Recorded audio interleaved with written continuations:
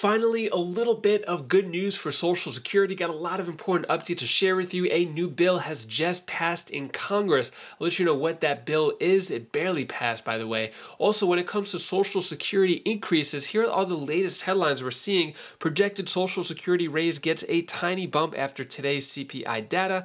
And then also Social Security COLA 2024 estimates rose in an unexpected twist. Here's why. So it looks like Social Security getting a bigger increase than expected. I'll give you the details on that. Also, debates are heating up in Congress when it comes to Social Security, more specifically protecting Social Security recipients. Take a look at this. An important piece of legislation affirming the House's commitment to protecting Social Security and Medicare.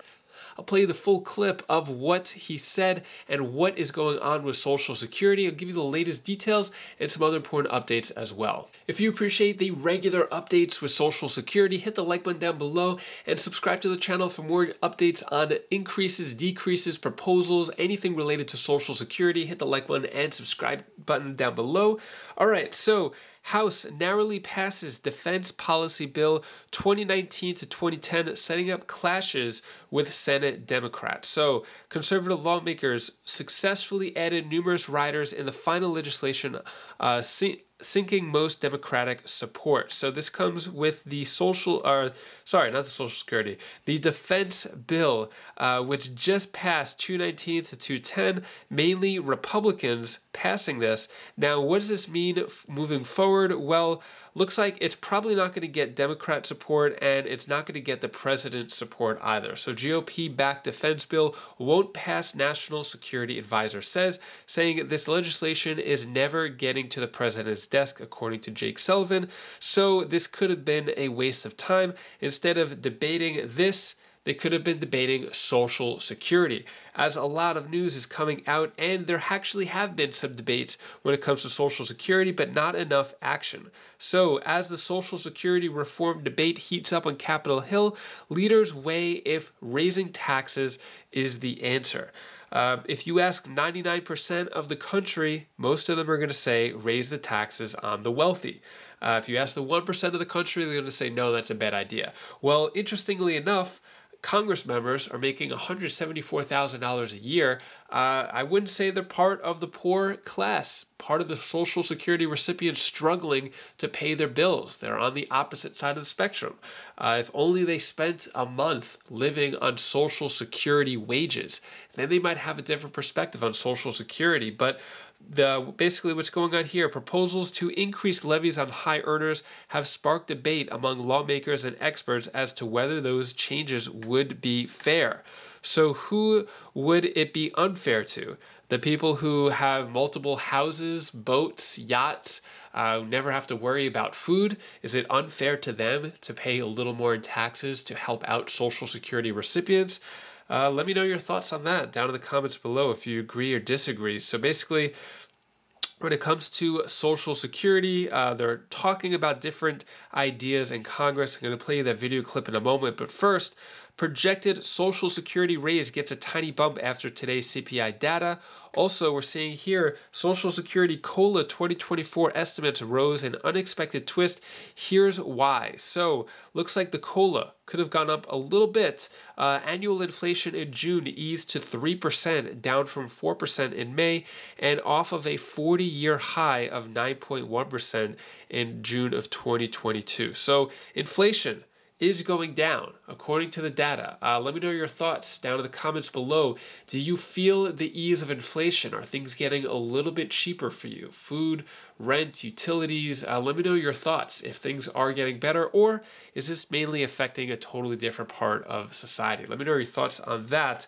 Also, what it's talking about here is the COLA. Where is it? Okay, COLA is estimated at 3% next year, according to a forecast from the Senior Citizens League. That's much less than a four-decade high of 8.7% in 2023, but above last month's estimate for a 2.7% increase for 2024. So basically, saying here, last month it was 2.7%, now it is up to 3%, making small gains here. But let me know your thoughts. Is this going to affect you positively? Let me know your thoughts on that. When it comes to Social Security debates in Congress, which seems all there is now in Congress is just a bunch of talk, but take a look at what Representative Jamal Bowman has to say about protecting Social Security recipients. Take a look at this. Also, the audio is a little messed up with this clip, but take a look anyway. Gentleman is recognized. Thank you so much for yielding. Mr. Speaker, if we defeat the previous question, we can bring up HRES 178, an important piece of legislation affirming the House's commitment to protecting Social Security and Medicare. Protecting Social Security and Medicare must be a front and center priority of this Congress. We should be doing everything we can and using all of our power to work in a bipartisan way to make sure we protect Social Security and Medicare, as opposed to moving forward aggressively to raise military spending once again, where we already spend more on our military and on our military industrial complex than the next 10 countries combined.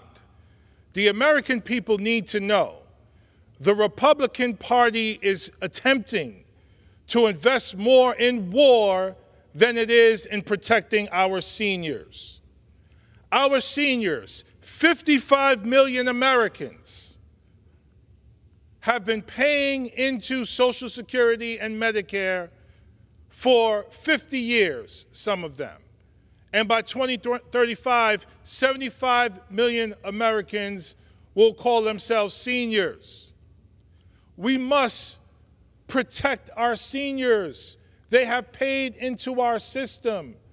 We must ensure that they have access to health care, to housing, to money in their pockets, to food on the table.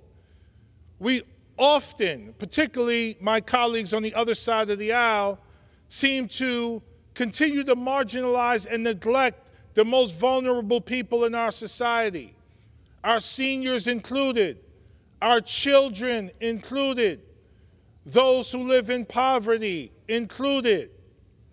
I represent New York's 16th Congressional District, one of the most diverse districts in the country. We have urban, suburban, and rural areas. I am constantly in the community talking to my neighbors.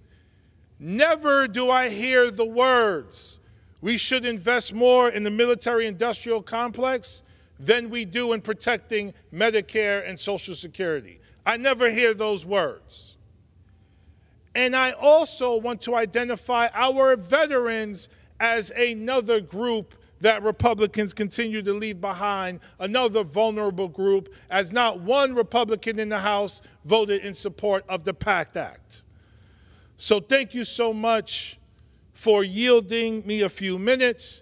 And once again, let us do everything in our power to preserve and protect Medicare and Social Security. Let's not let the Republican Party cut it. Thank you, and I yield back.